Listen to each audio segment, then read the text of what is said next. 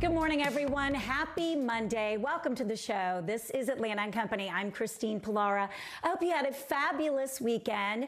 Yes, it is a Monday, start to the work week. I thought I had my little Monday everyday gratitude book to give you some sort of motivation, but you know what? I'm throwing that book out because you've got this. It's all you need to know. You're strong, you're powerful, you're incredible, and you've got this, right? Kara Kinnear, you're all of those and more. How about that, Kara? Although I do really love that book. I do really love that book. I try. Thank you for that Monday motivation. I think we all need a little bit of it each and every day. I'm sorry I can't even speak this morning. That's why you do all the talking, because I can barely get by. But I appreciate you. I appreciate you so much. All right. You got this, Kara. All right, let's get the day started. Because this lady that we're going to highlight, and it's all good today, is so cool. I had to share with you all. Her name is Kerry. She's a scientist, a full-time scientist at Vanderbilt University.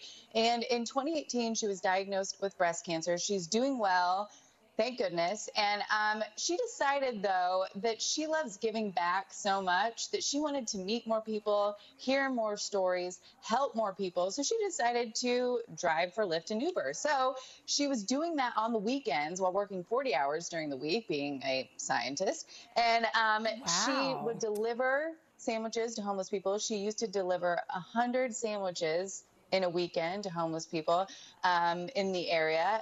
Now, since coronavirus, she doesn't do that anymore, but she's found other ways to help those who need it. So when she first started doing ride share services, she met a young man named Ryan, 24 years old, was giving him a ride.